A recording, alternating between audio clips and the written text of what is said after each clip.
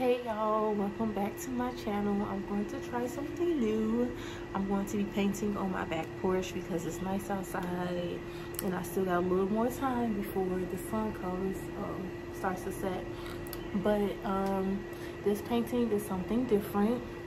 My little brother wrote a poem led by the Holy Spirit, and when he was reading the poem to me, God showed me a vision of a painting. And so I'm going to show you the painting that God showed, the picture that God showed me as my brother was reading the poem out. And it also coincides with the revelation that God gave me. So this painting is really for all believers, anybody who is struggling in the mind, because one thing the enemy loves to do is attack the believer's mind. And so anybody who is struggling with any thoughts or anything that's like discouraging, this painting is for you, to let you know that God is alive, God is real, and God is the God that will keep your mind clear, keep your mind sound, because his word says he has not given us the spirit of fear, but of power, love, and a sound mind. And so anytime fear tries to come over you, it's just the enemy trying to get you to not have a sound mind. So I'm excited about this painting, and I hope it inspires you. I hope it just reminds you that no matter what the enemy tries to tell you, you will be all that God has created you to be. Before we move forward, you already know what I'm going to say. Take a minute, pause the video, do your I am statements. Anybody who is new to the channel, if this is your first video, just know I am statements. You're bringing God's name into everything that you're professing, because he is the I am. So I'm going to start. I am an artist. I am a child of God. And so just take a minute and pause, say your I am statements, and then come back. Y'all, when I tell you that God just blew my mind, I'm sitting here talking to him about just helping myself, and he literally gave me a whole message about deliverance. Like, he basically told me that a person can't be delivered if the person who's supposed to be delivered has the spirit on them. And so every time that you conform to like the environment that you're in, anytime that you accept a certain behavior, you're basically embracing that spirit. Therefore, you're wondering why all these people are not being delivered, or why all these people are stuck in the places that they are. Is because the people that are around them are conforming to the environment, meaning embracing the spirit, meaning a spirit cannot drive out another spirit, which reminds me of the scripture in Matthew when the Pharisees were saying that Jesus was a demon, and he was saying, thank you, Holy Spirit, and he was saying how a demon cannot drive out another demon, because they're part of the same kingdom. And if you're part of the same kingdom, why would you cause chaos amongst the same kingdom? Y'all, trust in God and know that it's okay. Because in order for somebody else to get set free, you have to stand firm, and you have to know that you're not going to become what they become, so that they can be set free, and so they can reach out and others can be set free. And also, and you're wondering, like, it's so hard, we're part of the world and everything like that. God gave me another revelation. You know how Jesus was a part of this? Like, he was born in this world, but he wasn't a part of the world, because he kept his mind focused on the kingdom. And this is what is powerful about keeping your mind focused on the kingdom. When your only thought process is pleasing God, when your only thought process is the kingdom of God, nothing else will matter to you. It doesn't matter what the newest trend is. It doesn't matter what the music is playing, because at the end of the day, when you go to that kingdom, that stuff won't be there. None of the stuff that you worried about in the world will be there when you get to heaven. Heaven is a whole new place. And so you have to change your mindset and not want the stuff of the world. And this description, when we say, when God tells us, seek first his kingdom, and then all things shall be added to you, he's not just talking about material things, because we like to reference all the material things of the world. No, he's talking about discipline. He's talking about discernment. He's talking about your faith. He's talking about a change in mindset. He's talking about knowledge. He's talking about revelation. He's talking about his love. He's talking about his protection. He's talking about his him being a provider. When you focus on his kingdom, when you focus on his home, when you focus on where you need to be, he's going to make it so that you wouldn't long for anything. And the reason why you won't long for anything, or why you won't necessarily want for anything, or why you won't be conformed by the world, but being transformed, is because the things he adds on to you will make it will allow you not to want that stuff. His discipline, he'll add to you.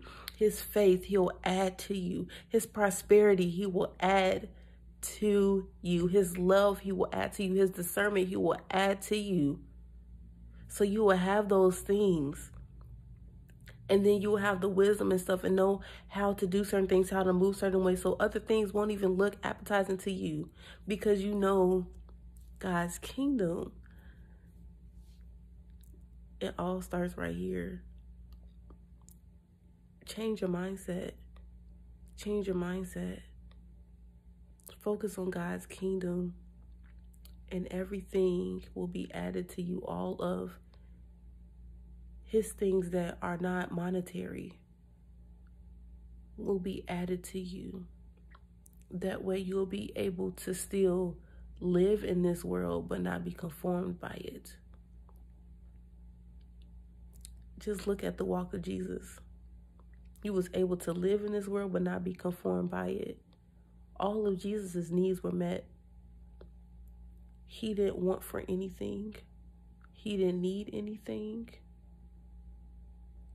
Because every time he was preaching, every time he was going out doing miracles, everything that he did, he did it knowing the kingdom, knowing God's mindset, knowing what God wanted him to do, believing in his kingdom, seeking the kingdom of God.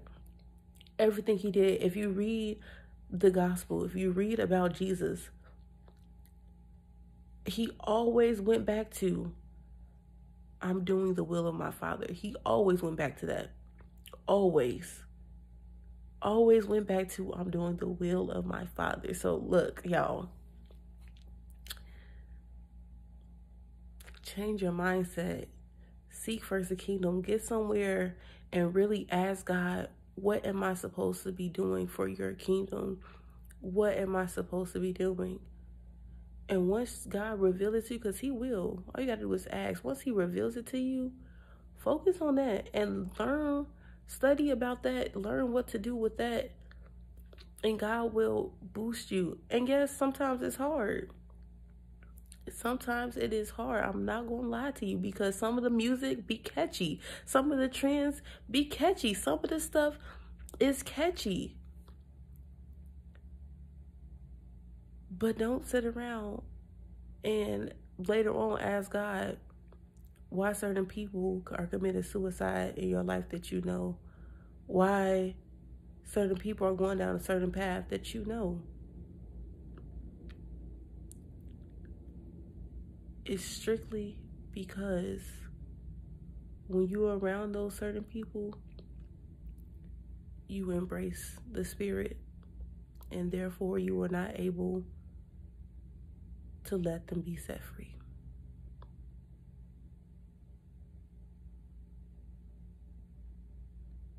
That's just so crazy to me. Like, y'all, like, wow. Because all it took was Jesus's presence. And them demons knew who he was and was asking him. They knew that he was driving them out because Jesus is light and darkness cannot withstand the light. So they knew that it was coming out. They knew it was coming out, so they just made themselves present. And that's the same thing with, look, the Bible said there is nothing new and there is nothing old. There's the same thing that's happening today. All you people that's a part of God's kingdom, you embrace that light. Your light is shining. Yeah. And them demons, they start to manifest too. Yeah. But they also tricky. They also know how to entice you. They make you want to embrace them because they know if you embrace them, they can't come out. They cannot come out. So be careful what you're embracing. Be careful what you're listening to. Be careful what you're doing. And I'm guilty of it, y'all. I am guilty of it. The reason why I got this revelation from God is because I was sitting here praying for someone, and God started showing me about what deliverance is. Because I was praying that they got delivered. And he started showing me about what deliverance is and what it takes to be a person to deliver. Because I'm praying for these people to be delivered, for God to send people to deliver them, for they to hear something, for them to be set free. And God is sitting here telling me this is what it takes. And the reason why this person is not delivered, the reason why this person keeps doing X, Y, and Z is because the people that he's around, the people that can deliver, are embracing the spirit that is a part of that person. And then I went into further discussion as to, well, we're part of the world. It's a lot of stuff going on. Like, how do you not do that? And God just reminded me about seeking his kingdom. If you pay attention and focus on his kingdom, none of the other stuff happens. Because we mostly at times, when we do certain things, we're just like, oh, well, X, Y, Z is doing da da da da da. What about X, Y, Z? What about this? What about that? And most of the stuff that we're worried about is about the world. It's about the stuff that's in the world. But when Jesus comes back, guess what? None of that stuff matters. None of that matters at all. Because in heaven, you get a new home, a new place. It doesn't matter. None of it really matters. That's why Ecclesiastes, you should read the book, but only read that book when you're truly ready for the revelation and the change. Ecclesiastes talks about how nothing really matters. And that's true. Nothing of this world really matters. It's just stuff. Focus on the kingdom. Focus on the kingdom, y'all. Before I begin, I want to say a quick prayer. Father God, we just want to say thank you for this awesome day. Thank you for just being so amazing, so awesome, God. I ask that you will come and touch the minds of every viewer, God, wherever they are worrying about, whatever they are fearful about. I ask that you silence it, God. I ask that you will come in and let them have your peace. Remind them of your goodness. Remind them of who you are, God. You said if we keep our minds stayed on you, that you will give us peace. And we know that your peace is perfect, God. Father God, you also said that if we cast our cares upon you, that you will help us, God. So we just cast everything on you, God. We cast everything on you. We give you every worry, every traumatic thing, everything that is causing our minds to go wayward, God. And we just ask for a sound mind. For you said in your word that you have not given us the spirit of fear, but of power, love, and a sound mind. So we decree and we declare today that every person watching this, God, has a sound mind in you. And we thank you for everything. And Lord, we just ask that you just continue to just bless us, continue to just guide us to you. And even now, Lord, as I paint this painting, I ask that you guide me. Show me the right colors, show me the right things to do, God, and just have the glory from all of it. In Jesus' mighty name, I pray. Amen. This is the rough sketch. Water got spilled on it, so it's all over the place, but this is what I'm going to attempt to draw. The Invitation by Caleb Obedelli. I feel my light is being suffocated by the praise and parades of darkness. My heart becomes darkened and my mind open to the ways of this world, letting this world fool me into thinking I'm living day by day without a price to pay. This world gives you a role and it's your choice if you want to play.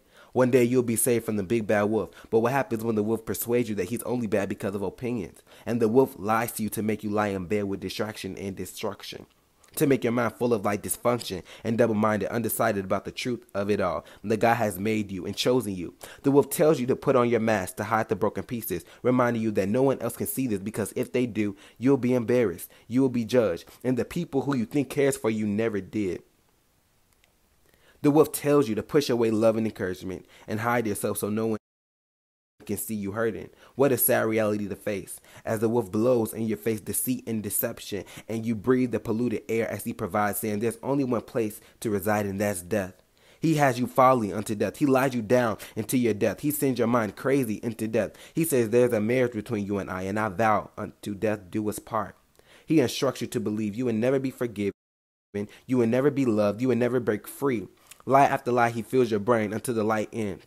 Sitting in silence as my mind goes wild, and I think about how I got here. I hear a voice soft and firm that says, child, get up from this place of misery and follow my voice. Through the darkness, the voice guides me. As I follow, I see faded memories of tragedy, but I still follow until I see an invitation on the ground, labeled John 3:16. And then in front of me appears a door, and I hear knocking. The wolf comes back, just as I reach to open. The wolf says, don't open the door. Aren't you afraid of what will happen if you do?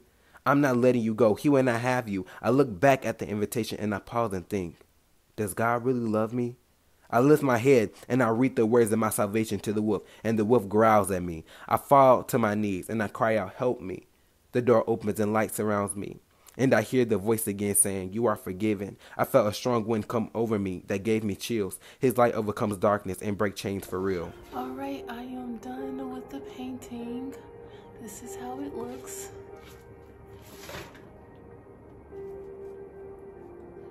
I just want everyone to know out there that God is protecting your mind.